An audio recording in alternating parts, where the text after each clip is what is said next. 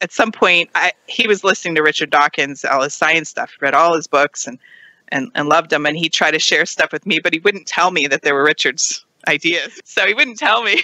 So I found out later that I actually knew a lot of stuff from Richard's books, but I didn't know they were his.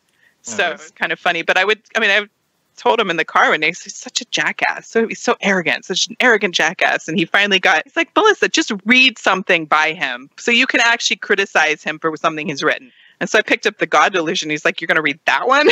I'm like, yes, I'm just going to read that one. And I read it and I'm sitting in bed. We're sitting in bed reading, and he's got some astrophysics book, and I'm sitting there reading the God Delusion. And I get about, 2/3 of the way through, and I put it down. I said, Tom, I think I'm an atheist.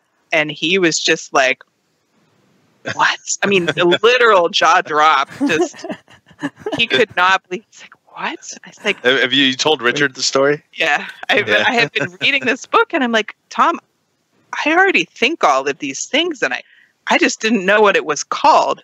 And that I don't believe any of these things anymore. I'm not a Christian anymore, and I think I'm an atheist. He's like, well, wait, maybe you don't want to go running around and telling people that right away. I'm like, no, I'm an atheist. And he's like, whoa, brakes. He was terrified. Because why brakes? Because, well, I'm kind of impulsive sometimes, and he wanted to please don't run out and destroy your family and your life.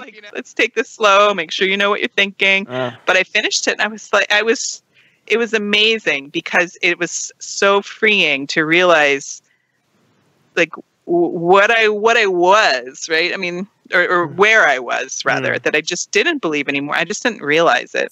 So you found it liberating to be able to call yourself an atheist. Yeah. Secular Jihadists is an increasingly influential podcast with much of its growing audience in Muslim-majority countries, advocating for atheists, secularists, and Enlightenment thinkers. We want to reach out to more people.